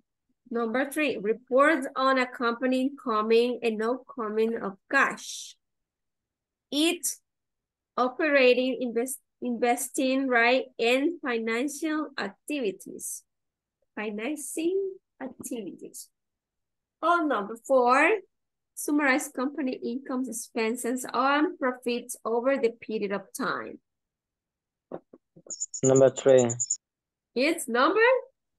A, number 3. 3. Number 3. Letter A, number 3. Okay, perfect. So cash flows is report of the company incoming and outgoing of cash. It's operating, investing, right, and financing activities. Okay, perfect. So let's see letter B. Income statements. Is number 1, number 2, or number 4? Number 1. Number 1, okay. Reports of the changes in retained earnings of a company during the stated period. Okay, perfect. This letter C. Equity statement. Equity statement. What is it? Equity statement. Number 2 or number 4? 4. 2. 4 or 2?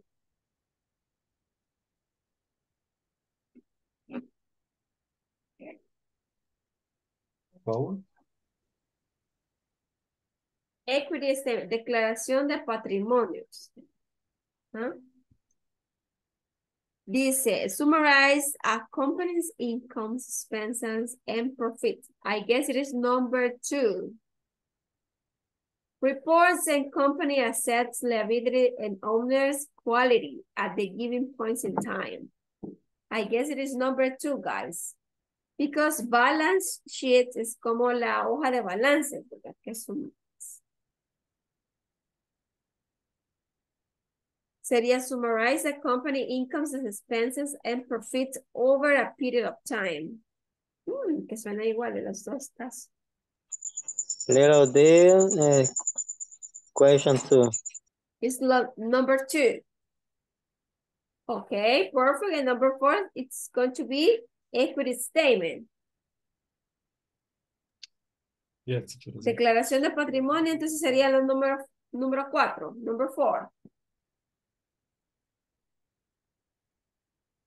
Okay, perfect. So I'm going to give you a reason, okay? So let's see. Now we are going to have a discuss, but you are going to make in pairs. You are going to discuss the following ideas, and you are going to share your opinions and give reason. Why do you think it is like this, right? Or why you think that idea, or you give that idea. For example, that we have number 1, we have, it's not so important to know about the incomes and outcomes a company has. Es importante saber acerca de los ingresos y los gastos de una compañía que la compañía tiene. ¿Es importante, sí o no? Yes. Yes, Yes, it is important. Why? ¿Por qué? porque así se sabe si la compañía va creciendo o se Ajá. mantiene igual como comenzó, cuáles son los frutos que ha dado para, ay, ¿cómo se llama? Las ganancias y todo eso, así se conoce si ha ganado, ¿no? The earnings, right? What do you spend, or what are the earnings that get the company? So that is why it is important, right? So number 2, last year, a company owner fired many people. The owner carried such as actions to save the company. El año pasado la compañía, el dueño de la compañía, ¿verdad? Fire es como despedir, ¿verdad? Right? Fire, sí, permítame. Sí, quiero estar segura. ¿Sí? Despidió algunos mucha gente, ¿verdad? Despidió mucha gente y el dueño de la compañía, ¿verdad? Tomó dichas acciones, ¿verdad? Para salvar su compañía. ¿Ustedes creen que es correcto hacerlo o no correcto? ¿O es En good or is bad? algún caso sí, teacher. Yes, you're right. Why? ¿Por qué? Porque digamos que si no hay ingresos con los empleados que va a despedir, entonces es como que necesario, porque si los tiene ahí, tiene que estar cargando un salario en base de lo que los otros están haciendo y de lo que ellos están haciendo no está productivo. So it's necessary. Ajá. Normalmente muchas empresas despiden personal alrededor de septiembre o octubre para bajar la carga laboral para el mes de diciembre. Aparte de eso, para esas fechas baja bastante la producción. Entonces sería una carga laboral a la baja producción y esto podría llevar a una empresa a la quiebra. Entonces toman la opción de poder recortar personal para poder mantenerse hasta el siguiente año. Okay, Exacto. perfect. Good reason. But I would like you to share in English a little bit, please. Pero sí, está bien interesante. Tiene razón, it makes sense, right? Tiene sentido, ¿verdad? Porque también, si la compañía no puede con todo el gasto para pagos de salario y no está obteniendo las ganancias suficientes o las entradas suficientes para poder cubrir esos salarios y aparte de eso tener un poco de ganancias, entonces no tiene sentido tener tanto trabajador, ¿verdad? Todo se Sí, difiere de la rentabilidad. Ajá, yo lo tomé basado en la experiencia acá en la empresa que cuando es temporada alta se contratan que 1,000, 2,000, 3,000 personas. ajá. Y cuando hay temporada baja, pues esas 3,000 personas que contrataron también van para afuera. Okay, perfect. Good. Interesting, right? Interesante. Muy bien. Ahora vamos con la number 3. It is mandatory for everybody to check on his or her profits to see how much can be invested or spent.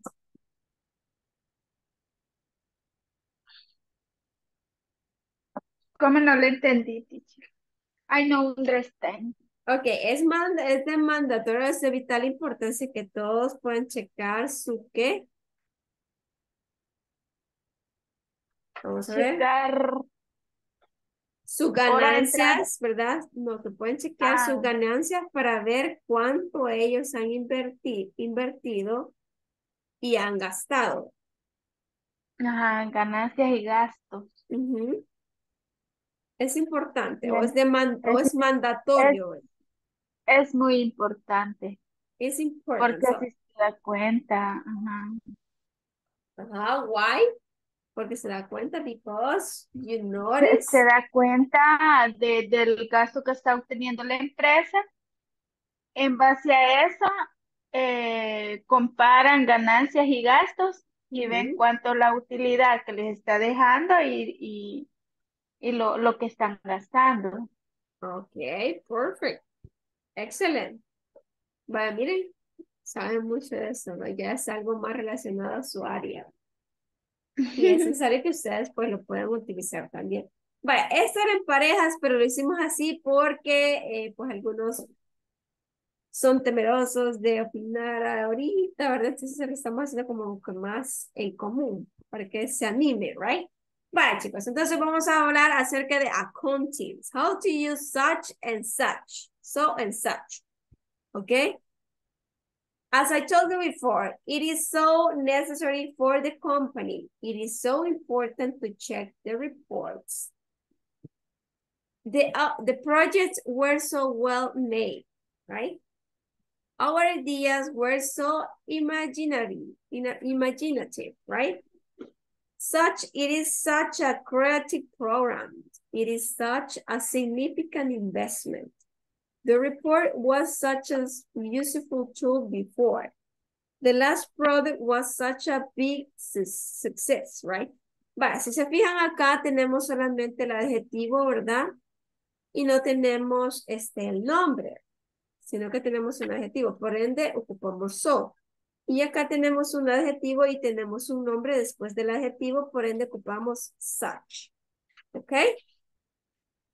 Un programa creativo, una inversión significativa, una herramienta muy utilizable, ¿verdad? O utilizada, right?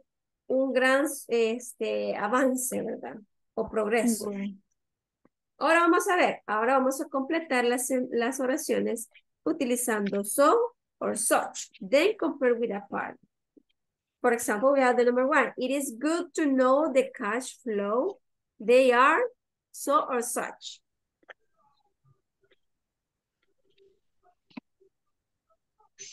So, So, right, because we have important, importante, right? Important, or such important. Important es un adjetivo, ¿verdad? Importante. Entonces no tenemos ningún nombre. Después del adjetivo, solamente tenemos un adjetivo. ¿Cuál iría? So o such. So, So, ¿verdad? So important. so, Y así sucesivamente van a ir llenando con so or such, depende de lo que estén la segunda es poniendo en such, la oración. pero Sí, así. The architect this, is such a creative woman, right? Woman es el nombre y creative es el adjetivo, por ende es such. such. Y así vamos. Vamos, niños. You can do it. teacher, ya es la hora de la tarea, de las notas. De verdad. Vale, entonces se les va a quedar de tarea, ¿verdad? De la 1 a la 5.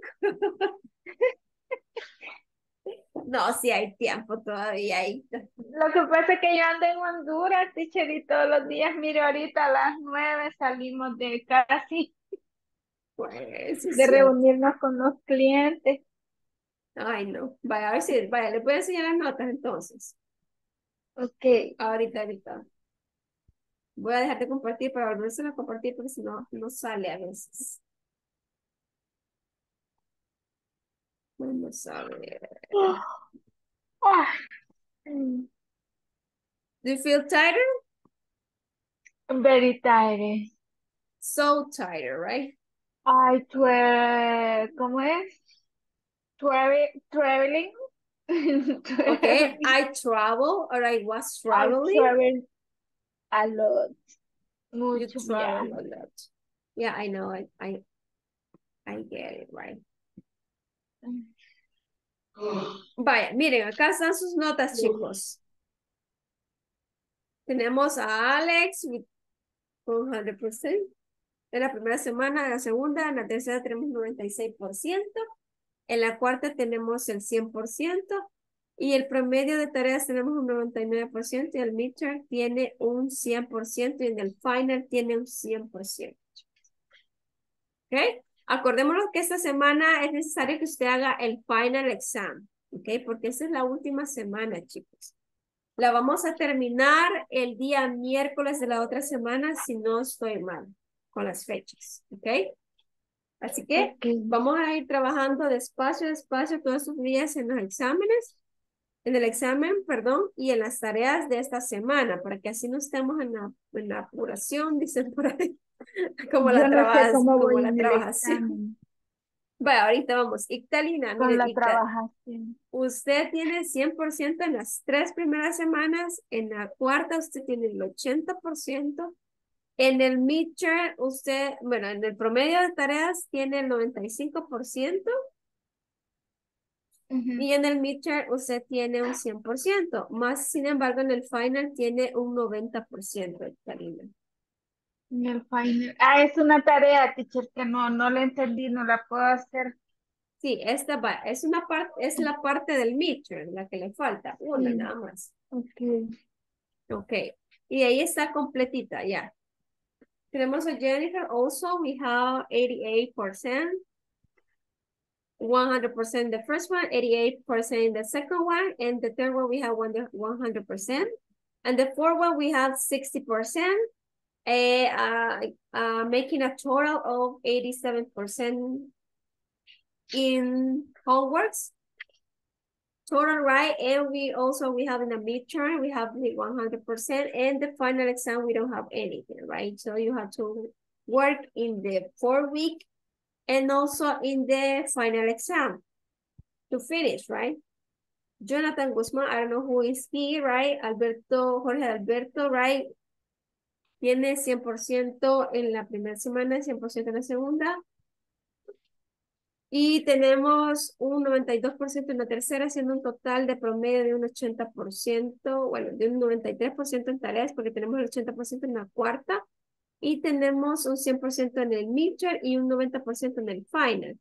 Recuerden que mientras no haya terminado el curso, usted puede modificar esos promedios.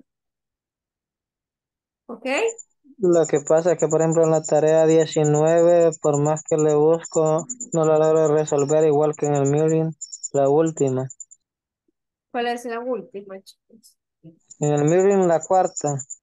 Si gustan, vemos lo de la tarea ahorita, ¿les parece? Ok, teacher. Vaya, vamos a buscar esos 5 minutitos que faltan a la tarea. De Permítanme. acuerdo. Totalmente de acuerdo. Teacher, una pregunta. Ahí me sale que en la segunda semana Ajá. no completé todas las tareas y yo las estoy revisando ahorita y sí las tengo completas todas. Pero no ha tenido ninguna equivocación en los ejercicios, Jenny. Sí, sí, eso sí. Ah, En una entonces, me estuve equivocando, pero de ahí al final las arreglé. tiene que actualizar la plataforma. Bueno, ya vamos a ver entonces. A Bueno, ver si se actualiza. Vamos a ver la tarea 19. Permítanme, vamos a ver dónde estamos.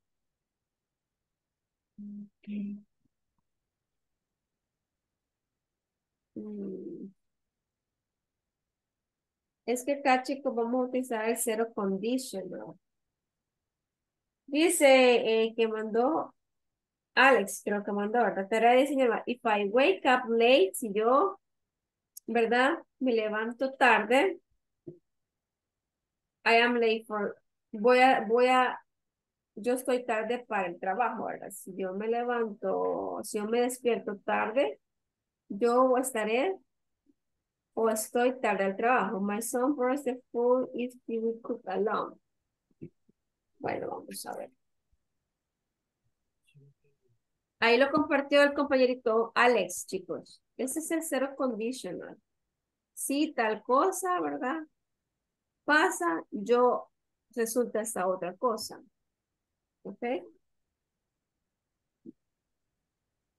If I wake up late, I'm Sí. late for work.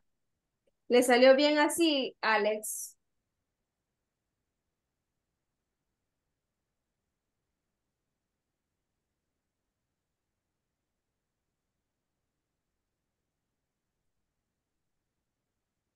Ahí está en el grupo ya, niños.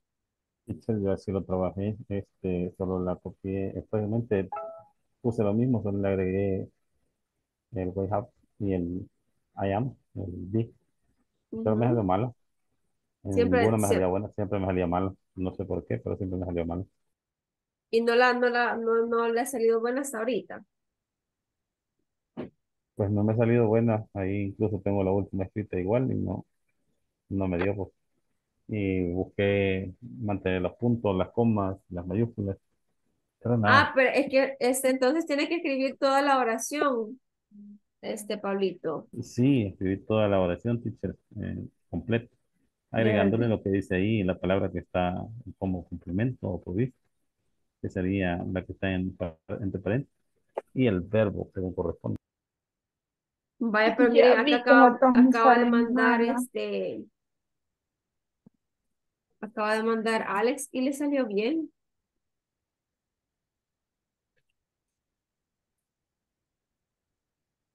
No veo lo que mandó Alex. Está en el WhatsApp. Y a mí me salen malas esas, teacher. Por eso es que no me sale completo el examen. Vamos a hacerla, vamos a copiarla. Esa es la 19, Alex. Sí, es que no le sirve el micrófono. Ah, Bueno, vamos a ver si nos sale así. Así es, teacher. Así es. ¿Ya lo intentó usted? bueno. Sí, lo tengo igual. Vaya, Niños, y entonces, esas dos que me salen malas a mí, ayúdenme.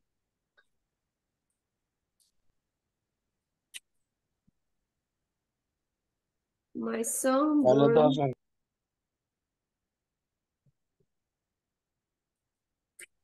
Las últimas, quizás les salgan las últimas dos, Icta. Sí, esa va por el que el examen no me sale completo.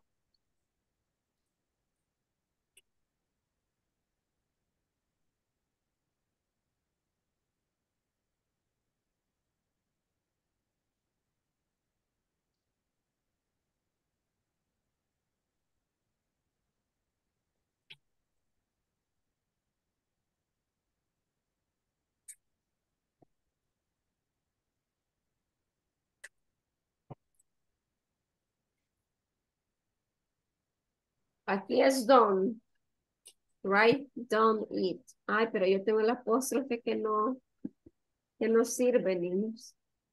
The apóstrofe.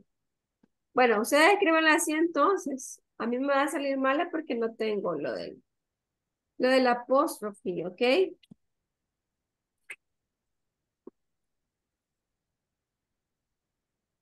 Ok, teacher.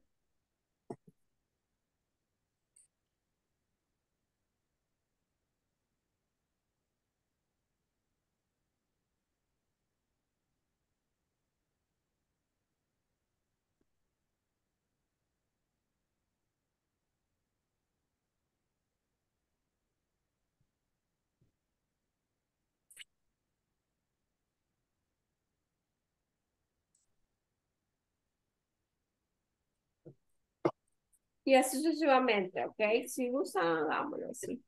Bueno, si no, me pasan el apóstrofe.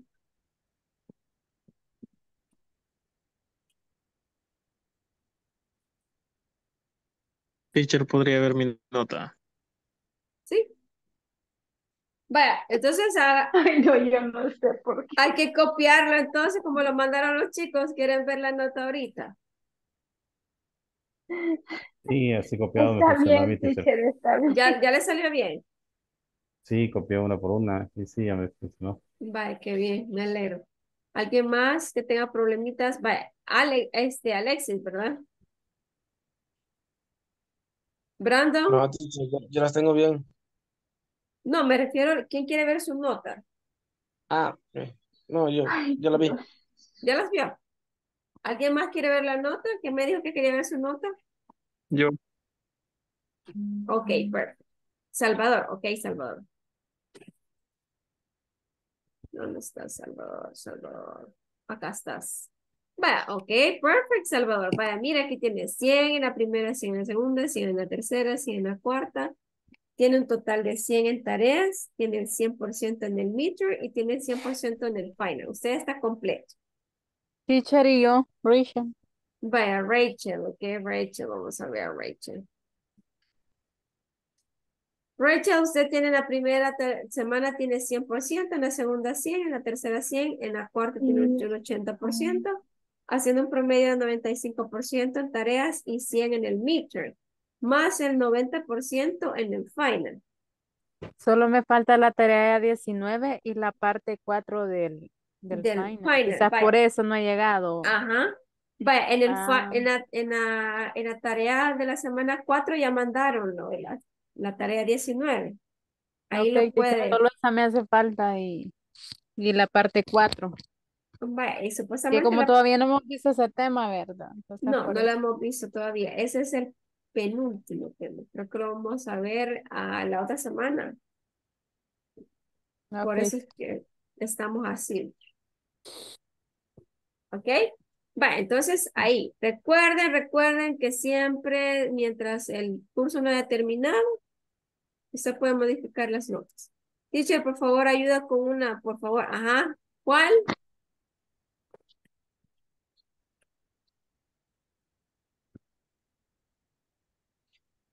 ¿Cuál, Alex?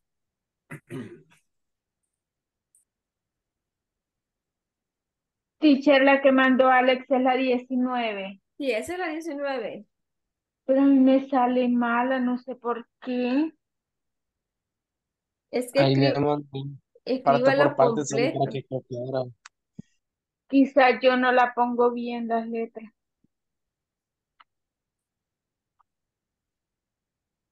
Bueno, para el lunes se la voy a tener completa, teacher.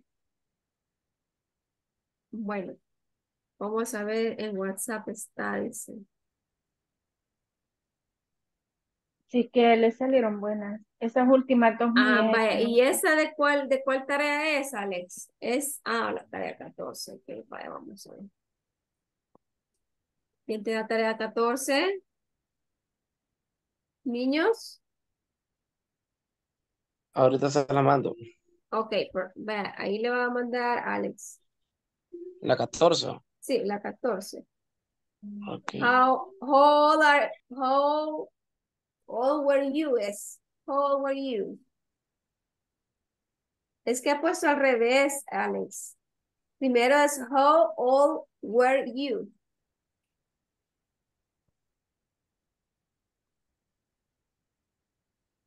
Ahí está, ya se la mandé.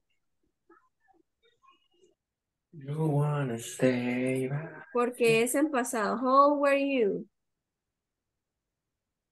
Como acuérdense que en presentes es how old are you, ¿verdad? Entonces en pasado es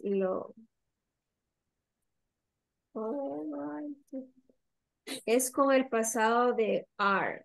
Old, you.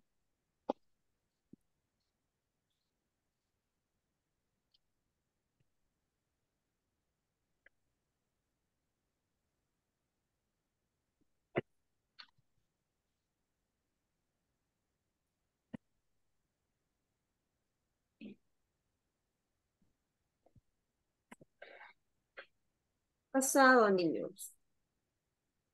Bachos. ¿Ok? ¿Alguien más si quiere ver sus notas? Past 7 minutes, teacher. Okay, perfect. So we are going to pass the list. Ay, no. Yes. Ay, me da gripe si me quiere ir a voz. Es el momento más feliz. El momento, el happy time, dice. Vaya, Alex Enoch Ramírez Salazar, por ahí está Alex. Ana Lisette Pérez Colindres. Ana Raquel Campos Ayala. Present, teacher. Ok, Brandon Alexis Velázquez Ayala. Present, teacher. Ok, Cristina Beatriz Rivera de Caravantes. Present, teacher. Thank you, Daniel Ábrego Brizuela. Erika Lisette Ayala Ramos. Present, teacher. Ok, thank you, Daniel. Francisco Ernesto González Boquín. Ictalina Castro. Aquí, teacher. Ok, Jennifer Guadalupe Rivas Rosales. Jorge Alberto Laínez Díaz. Present, teacher. Thank you, José Edwin Escobar Posada.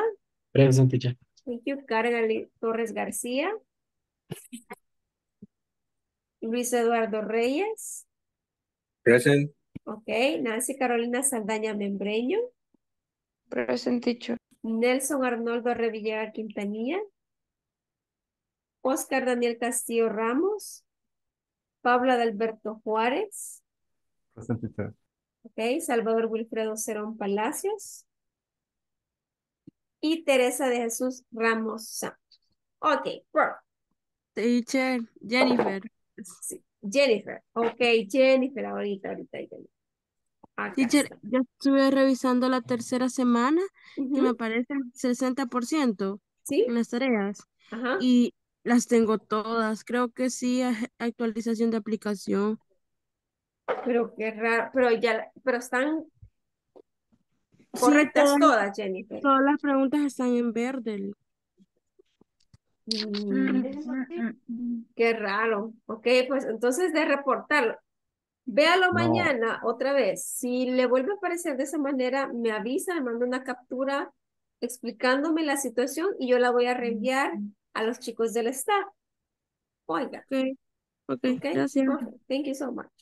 si no, Vale. teacher, que le dé reenviar a las tareas a las 5 o las 4, perdón. Y entonces se la va a actualizar porque muchas veces es necesario enviarla 2 veces. Ah, entonces debe reenviar otra vez, Jennifer. Thank you, Pablo. También. Ok. Thank you, Pablo, por el Teacher, a tips. mí igual me aparecían todos en check. Y luego usted se metió a las notas y me parecía que no me salían malas algunas. Entonces ayer el error, que todavía no estaban buenas todas. Ah, pues entonces a cuestión de actualización tiene que reenviarla. Entonces, como dice Pablito. Ujú, que revisarlas todas, a ver cuál tiene malas. Sí. Bueno, chicos, entonces, Bueno, good it's night, time, teacher. guys, okay? See you tomorrow at the Good same night, teacher. time. Okay, good night, Good night, everybody. See you teacher. tomorrow at the same time. Have a See nice you dreams tomorrow. Good and have a night. nice Good rest. night, teacher. Good night. Good night. Good night, Jennifer. Ciao, ciao, niños. Good night, everybody. Have a nice rest.